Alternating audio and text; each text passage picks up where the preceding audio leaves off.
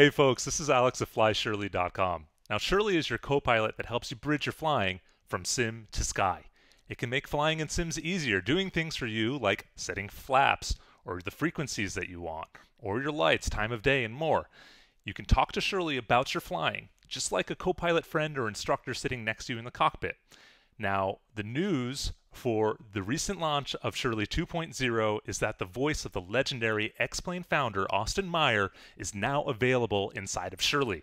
Austin has given us his voice for you to fly with while you're using X-Plane and Shirley.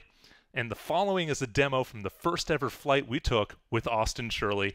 Everything that you hear or see Austin doing in this flight is generated by AI. And so, without further ado, I present to you Austin Shirley. Enjoy.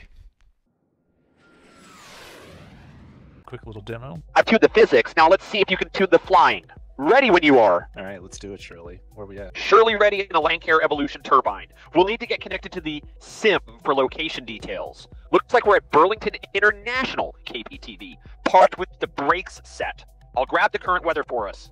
KBTV weather, ceiling overcast 11,000 feet, wind calm, altimeter 29.99. Landing lights and strobes coming on for runway operation. All right, so I'm going to go taxi over to the beginning of runway. What runway is over here? Runway 1 or is it 19? Looking at your heading of 176, you're facing almost directly toward runway 15. That's because the runway heading is approximately 150 degrees. Remember, runway numbers are the magnetic heading divided by 10. Standing by for your positive rate call.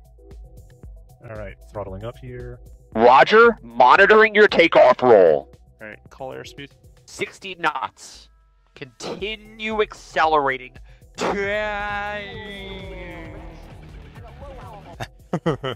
We're off. Looks good. Just another 12 miles to Plattsburgh. Come right about 13 degrees to get right on course. Yeah, so why don't I do like an extended right base for runway 15, or is it 17 over here? And is that the correct runway anyway? We'll drop full flaps for landing. You're at a good speed now with approach flaps. All right, awesome. I'm on final for runway 31 now. You can get all the lights configured. And looking good on final. Extra flaps now.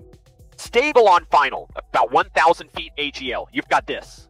Looking good on short final, just under 200 feet AGL now, nicely configured and on speed.